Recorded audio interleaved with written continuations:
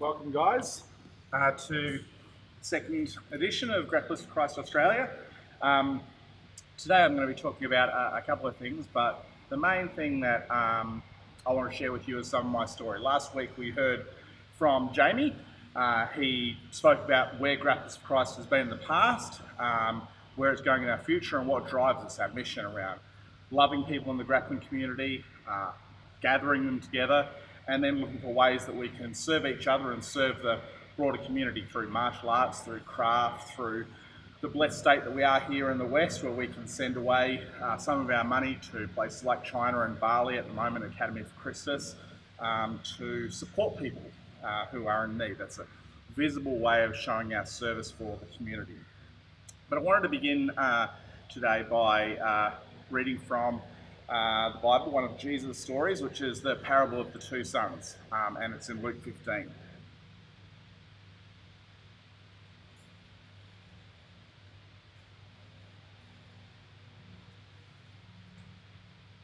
There was a man who had two sons, and the younger of them said to his father, "Father, give me my share of the property that is coming to me." And the father divided his property between his two sons. But not many days later, the younger son gathered all he had, and he took a journey to a far country.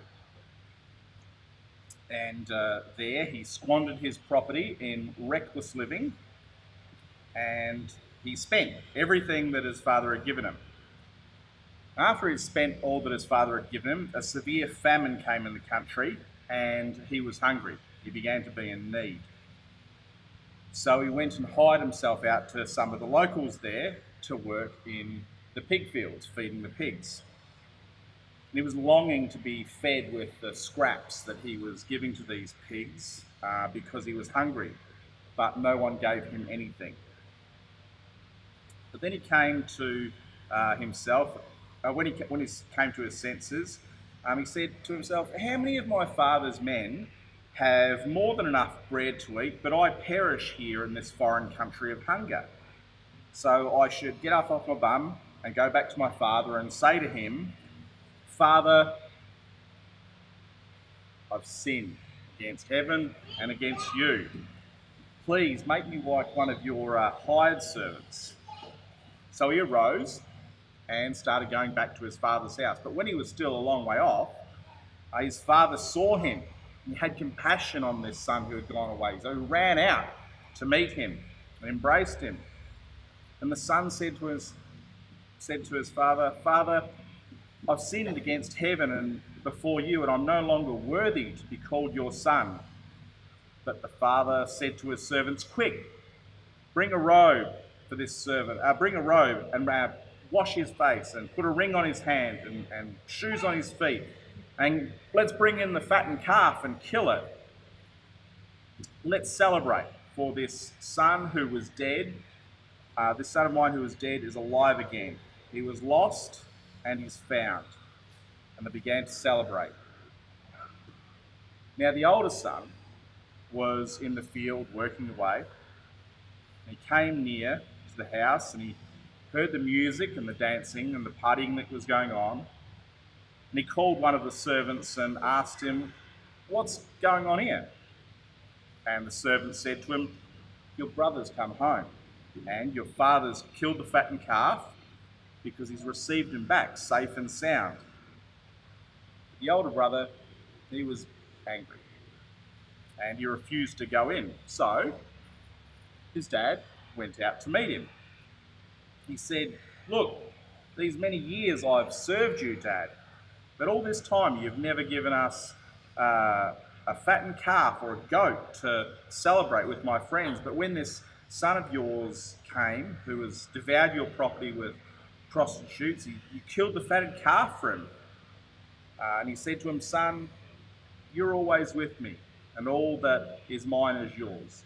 It was fitting to celebrate and be glad, for this your brother was dead and is alive. He was lost and is found.'"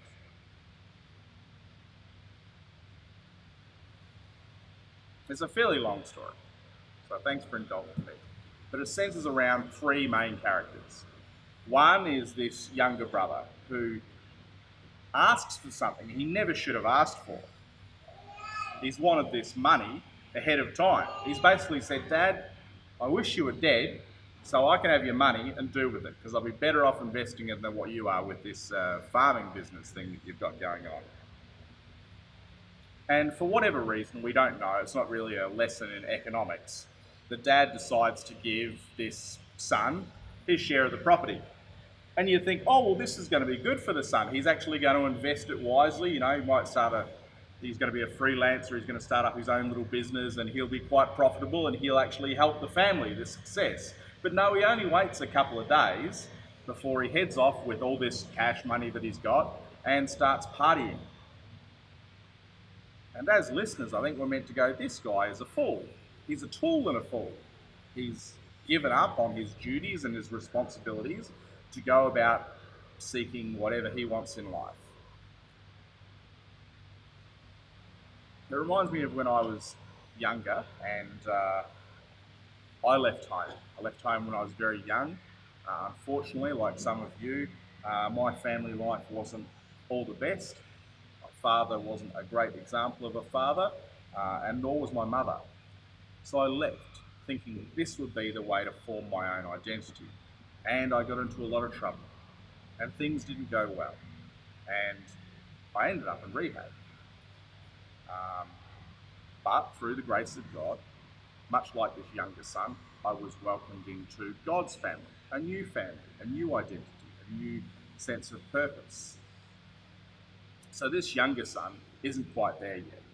He's realising the predicament that he's in, and so he makes up this speech about what he's going to say to his dad when he gets back there. You know, I've really screwed up. I realise I can't come back into the family and just be part of the business again. You're probably going to have to make me like one of the employees. And so he makes up this speech and he heads back home. But Dad doesn't even let the speech get out of the son's mouth before the son is welcomed in. And he's put fresh new clothes on and they have a big party because this son is back. And part of it, as hearers, is we're meant to thinking, well, where's the justice in this? Because he's gone out, he's squandered all of Dad's money, or half of it at least, and he's been not wise with it, and he's come back and the father's welcomed him. Now, in our society, dads are expected to be a bit forgiving, aren't they? They're you know, it's your son, you'd welcome him back. And yet, in the times when Jesus is telling this story, this would be too much shame and too much dishonour to welcome in a son who's been so wayward and so extravagant, and he's been hanging around with pigs, which for Jewish people is not really a done thing. It's not kosher at all, literally not kosher. But nevertheless, the father celebrates this son, welcoming back. And part of what we see in this picture, that Jesus is telling us, is that that's what God, our Father's like. Regardless of where we've been or what we've done, that he is keen, he is ready to run out to meet people who have walked away from him, who have never known him. He's ready to embrace them. Unlike what a father would have done in Jesus' day, there would have been shame and dishonour. The son never would have been welcomed back. God the Father welcomes him with open arms. God the Father puts on a great feast to celebrate this son who's returned, which is stupid to our minds because he's done the wrong thing. God welcomes him back in. This father welcomes him back in. He is a true father. But we're left with the problem of this older son who comes in right at the end of the story. It's almost like an anecdote, isn't it? Like we've heard the main juicy part where this son's gone off and he's had wild livings and he's been sleeping with hookers and drinking beer and having a great time. We think that's the main part of the story because it takes up most of the passage. But in actual fact, the main part of the story is this older son who's left outside. And, you know, I can relate to this older son. About 6 years ago, I was studying at Ridley with Guy Mason, my pastor now, and within about the first year of studying at this Bible college, I thought, this could be what God is calling me to do. He's calling me to work full-time in ministry. And so I did the thing that you would do, is I sought counsel from other people that I was going to church with, family, friends, my pastors, trying to discern, is this the right next step for me? And we determined that it was. So I continued on with this training for about 5 years of making sure that my marks were up to scratch, and being out in churches on placement, learning about how to be a minister, how to be a pastor. And the hope was that at the end of this 5 years, I'd be ordained. One of our friends from Sitting on the Hill got ordained a couple of weeks ago, which is a big step for people that are doing study. In some ways, it's a bit like when you've finished your medical degree and they finally give you your license to practice. And so I thought, well, I've ticked all the boxes, I've done all the things that I should do, and it didn't happen. At the very last hurdle of this race that I've been running for 5 years, I got the news that I wasn't suitable for ordination. I wasn't going to be priested. And I was like, say what? 5 years I've been doing this. I've done all the steps that I was meant to do, and I've attended all the things that I've been doing. This was what is coming to me. Yes, this is my reward. I get to be ordained and I get to go out and work in ministry because I've done the things that you're meant to do. But it didn't happen. I was indignant. I was furious.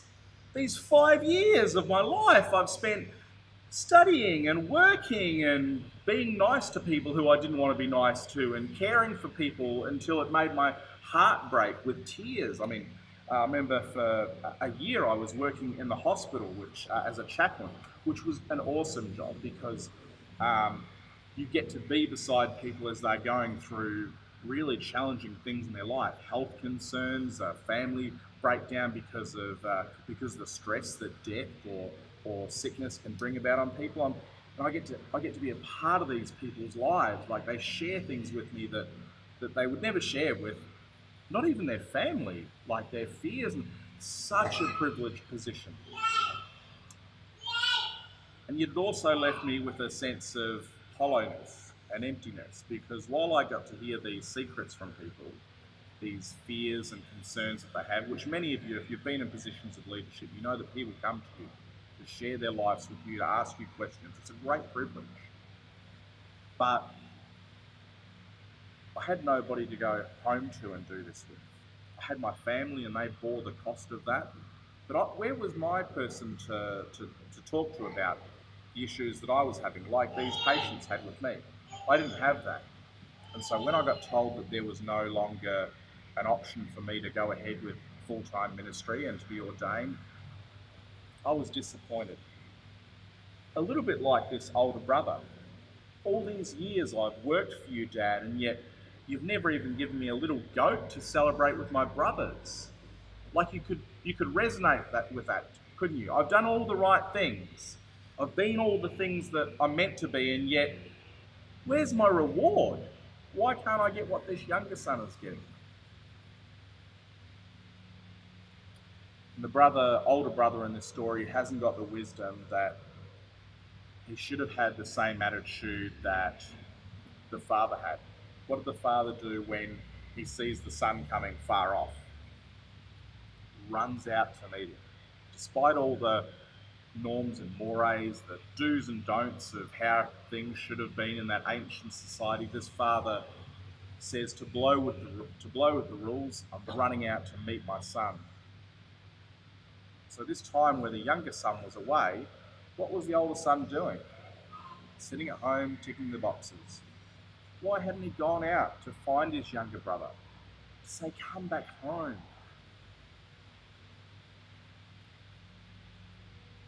I needed an older brother at that time in my life where things turned. I had an attitude like the older brother, but I didn't have somebody to run out to me.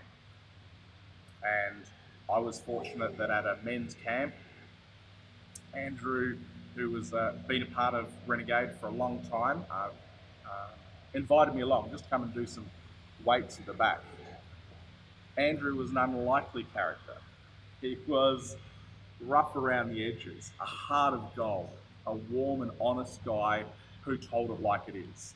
Sometimes that ruffled people's feathers, but he had the heart to come out and ask me to come and join something, to come out and seek me where I was and bring me into a community like this, a community like Renegade. And through this community that's shaped by Grapplers for Christ, I found a home, a safe space where I could begin to grow and develop again.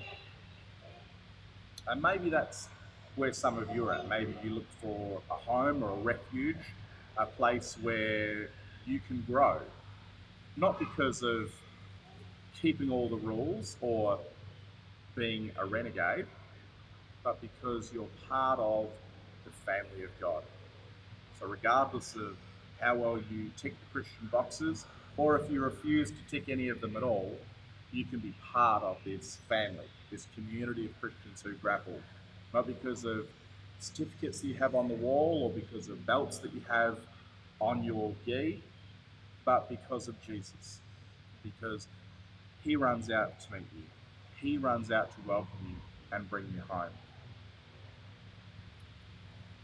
But you might not be the person who's in need of rescue. You might be like the older brother, who every time somebody new comes in, and I know I've done it, somebody new comes in, got a big tap out t-shirt on, and you think, oh my goodness, this is going to be terrible rolling with this person. Or you see a white belt who is just beginning their journey, and you see them and they use all their strength, none of their technique. It's almost it's in every gym that you go to. It's part of the jiu-jitsu journey. They are running like sprinters at the start of a marathon.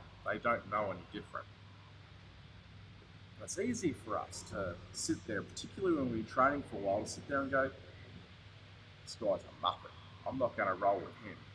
Or, did you see so-and-so there doing that move? What? That's not the right move to do. And when I do that, you know who I am? I'm that older brother again. Not bothering to go over and engage with the guy, ask him how he's going, maybe even show him the right way to do a hip escape, for example. I'm that older brother. So I think as a community, we want to be people in our gyms, in our homes, in our workplaces, where we're the true older brother that acts like that frivolous and crazy dad that races out to welcome and embrace people that come into our doors. Glad that you're here. Glad that you're a part of this community. Not because you have a black belt and are a world champion, or because you're particularly strong or gifted, but because you walked in that door and that was enough for you to belong here, walking in the door. Guys, let me close with prayer, and then we're going to have an open night. Father, thank you that we come to you with our lives as they are, and we ask you to accept us. Whether we have our lives together and are kicking goals, or whether sometimes things just aren't fitting together. We ask that you'd give us the grace and peace that we need, the friends and family that provide us support, and the courage to come back again and again. We thank you that you call us a family. We thank you that you've raced out to meet us in Jesus. And we thank you that now our part in this family isn't based on how good or how bad we are, but it's based on your loving acceptance of us. Please help us to live that out in our places where we do work, where we do life, where we minister, where we grapple.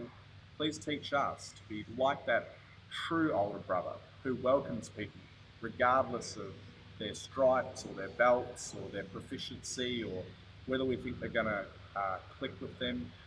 Please open our hearts to be a community of Christians who grapple. In Jesus' name, amen.